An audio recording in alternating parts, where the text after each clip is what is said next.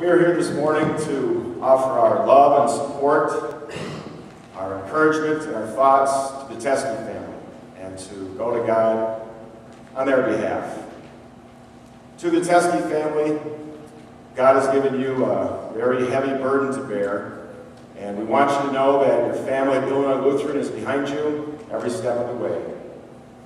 Our God is an awesome God, with wisdom, power, and with love.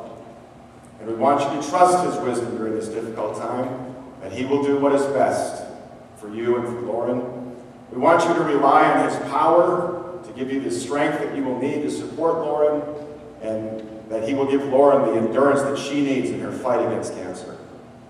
And we want you to remember always the unyielding love of God. His love has been with you all of your days. It's with you today, and will be with you in all of your tomorrows. We'd like to share with you these words from Paul in Romans chapter 8, from the powerful Word of God. Paul writes, "What then shall we say in response to these things? If God is for us, who or what can be against us? He who did not spare his own Son, but gave him up for us all, how will he not also along with him graciously give us all things? Who or what shall separate us from the love of God? Shall trouble or hardship, or persecution, or famine, or nakedness, or danger, or sword?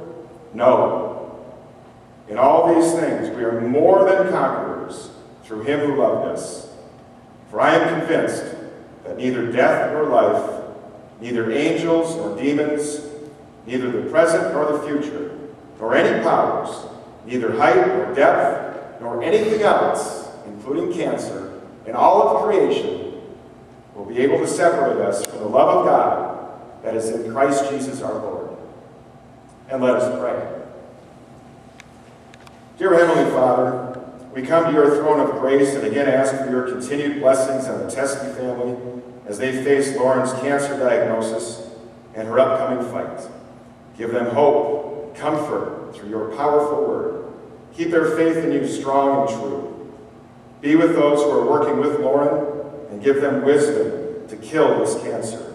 Give Lauren strength and determination for her treatment.